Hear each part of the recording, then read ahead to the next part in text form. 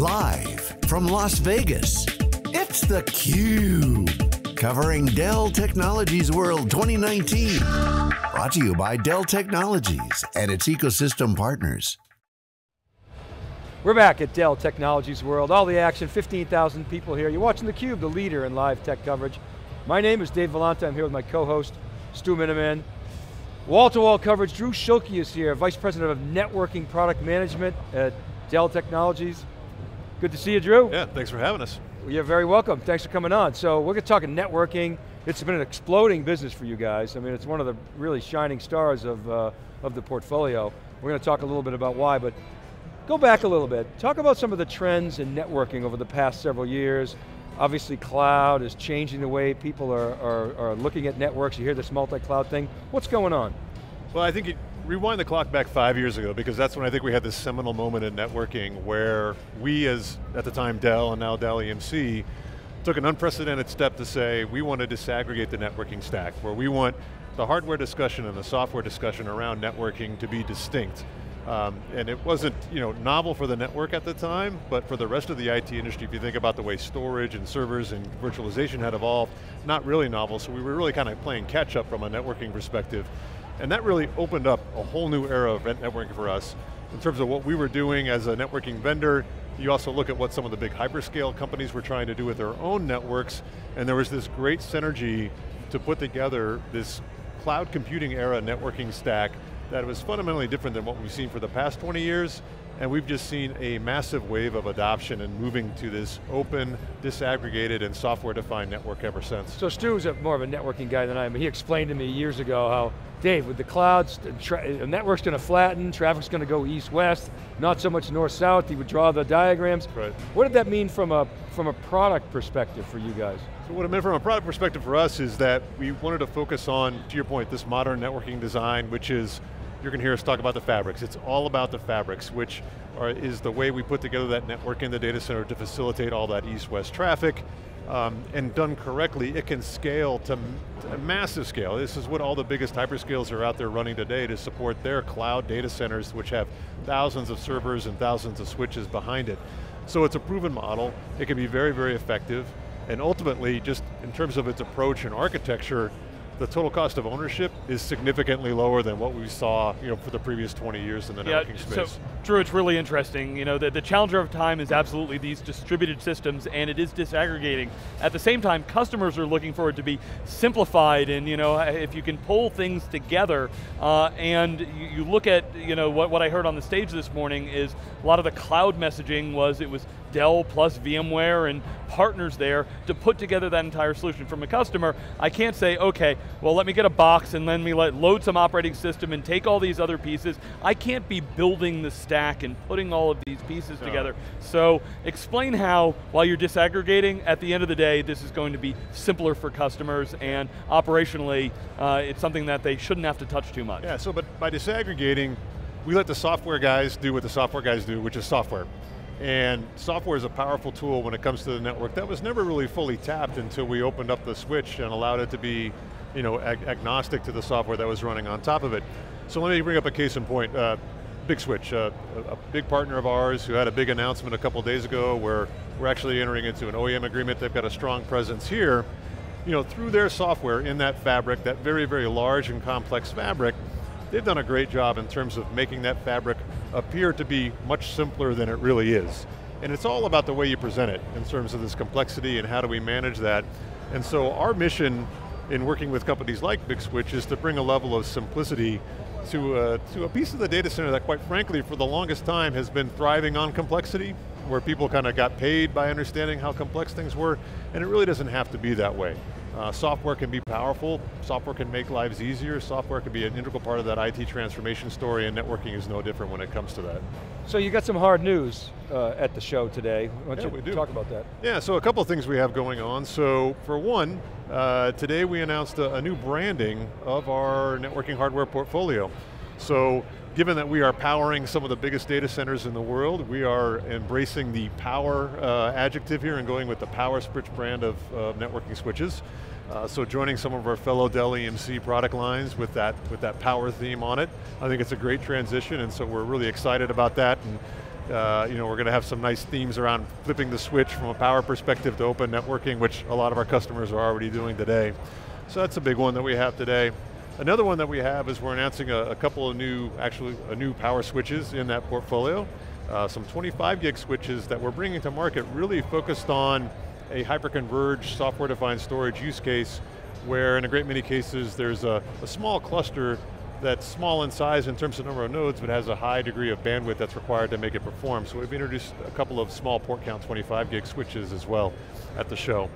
So very excited about those being the first two flagship PowerSwitch switches that we're bringing to the market. Yeah, Drew, it's really interesting. I mean, I worked at EMC, and when we worked on some of the packaged solutions, there was storage networking pieces, but networking in general, I had advocated for years, we need to be able to bundle this together. You want to be able to have that easy button so that I can pre-configure and put everything together there.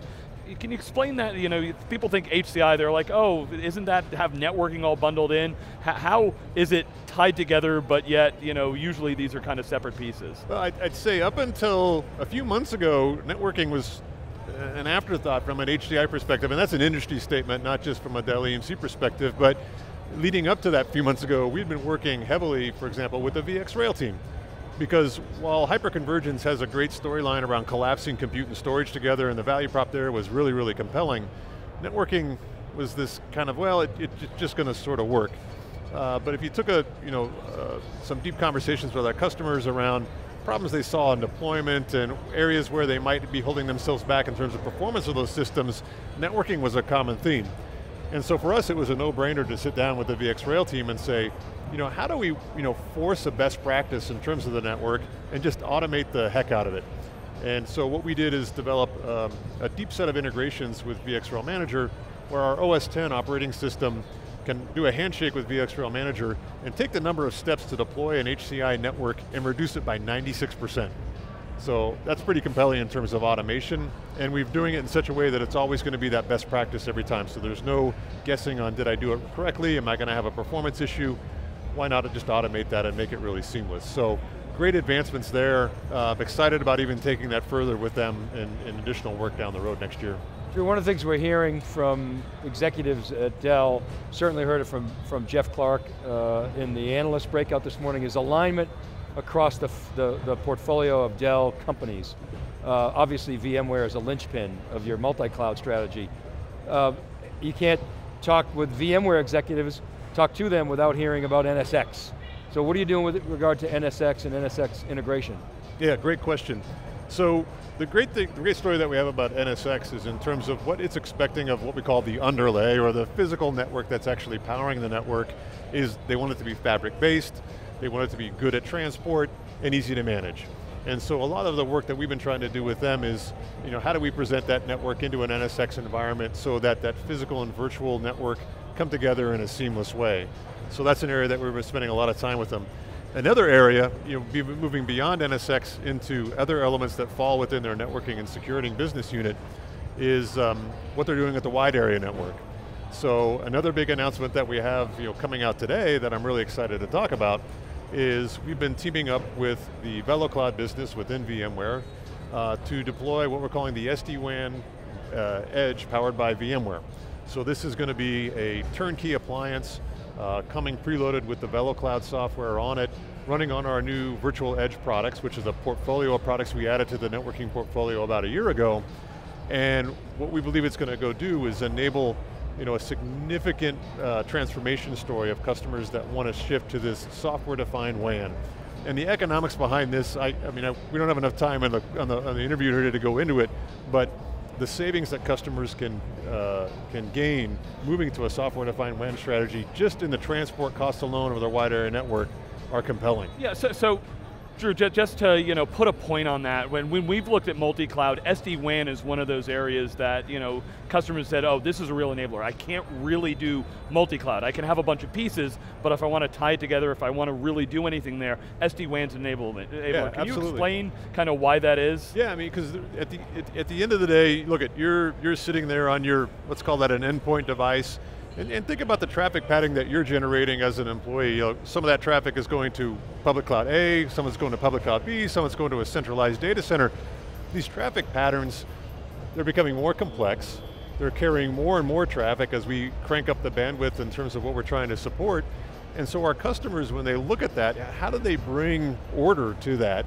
And if you don't have a software-defined approach where you can bring some level of centralization of policy and end-to-end visibility of all those endpoints, it's going to become unruly, which is what it's become for a great many customers. So it's very rare that I come across a customer that doesn't want to have an SD-WAN conversation, to your point, because the pain points are there.